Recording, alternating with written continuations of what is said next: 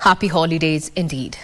Now, Nairobi town remained a beehive of activities Sunday as shoppers and those travelling upcountry made the last-minute rush.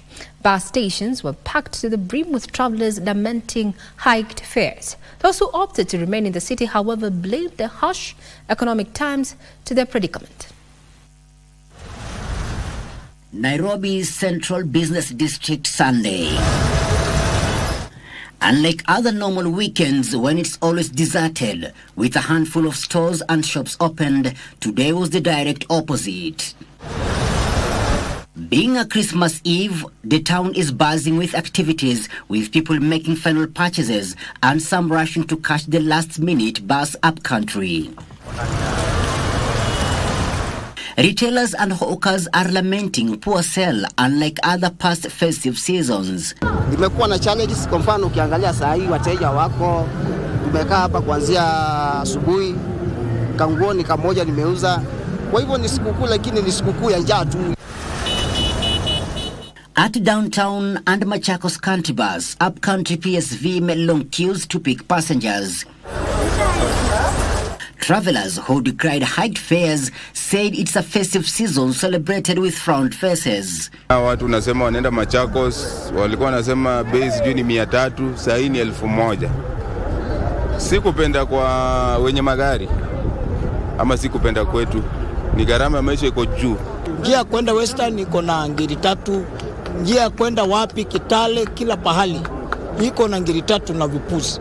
Na mbeleni ilikuwa pesa ngapi? Hapo mbeleni ilikuwa afadhali. Nauli kawaida imekuwa 600, but kwa saa hii tunaambiwa ni 1200. Those who chose not to travel upcountry had their reasons. Sasa nimeamua kukaa Nairobi na familia. Sasa hatusafiri kwenda Masambani. Sio na tumekosa pesa. Tumeamua tubadilishe shule yetu hapa Nairobi kwa Januari. Hai kwenda nyumbani ni shilingi 3000. Na shule pia watoto Januari inakuja, watoto wanafaa waende shule. Sasa hii ukienda ukirudi hiyo ni 10,000. Wazo mimi niko na desha tuko nendanga na 1500, lakini sasa hiyo wananiambia tenga 3. Sasa mimi kwa vile sina, nimeamua turudi tu mtaani tu ani. Nimepata fare imehike twice. Kutoka hadi Nakuru wanalipisha 700. So nikashindwa nifanye aje. Mimi ile pesa nilikuwa nayo mbele na nyuma ilikuwa 500. Maisha hapa Nairobi na Kenya mzima imekuwa changamoto. Uchumi ni kama imesoroteka.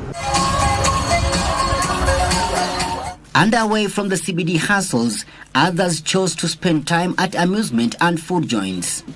At the Gravity Amusement Park along the Eastern Bypass, revelers had a good time as they enjoyed roller coasters, games and delicacies. Place like here, you can do an activity that fits your pocket, makes the family happy. What you're looking for is happiness in the family. The venue is big, tumefungua paka kiwanja ingine kabisa, ma games ziko mingi, hata zile unique games. Now at all, uta have fun with your family, trust me.